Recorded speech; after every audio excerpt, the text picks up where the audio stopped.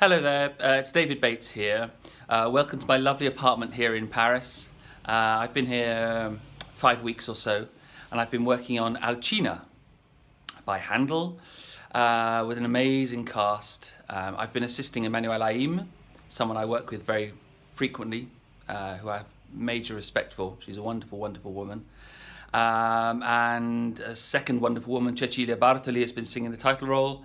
It's incredible to witness and be with her for astonishing artistry. And I come home on Thursday to start working on Dido and Aeneas for an L&M performance at Wigmore Hall on the 7th of April at 1 o'clock, lunchtime performance. And I'm asking you if you'd like to join us, if you consider joining us. It's going to be a fantastic show, I think. I've got a wonderful cast led by Rachel Kelly, brilliant Irish mezzo, and George Humphreys, wonderful British baritone.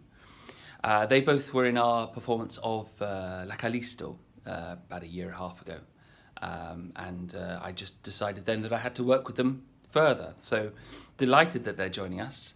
I've got my usual fantastic strings, a luxurious continuo section, which is perfect for this sort of repertoire. And yeah, I'd just love it if you could come and join us. As I say, the 7th of April, it's a Saturday at 1 o'clock at Wigmore Hall.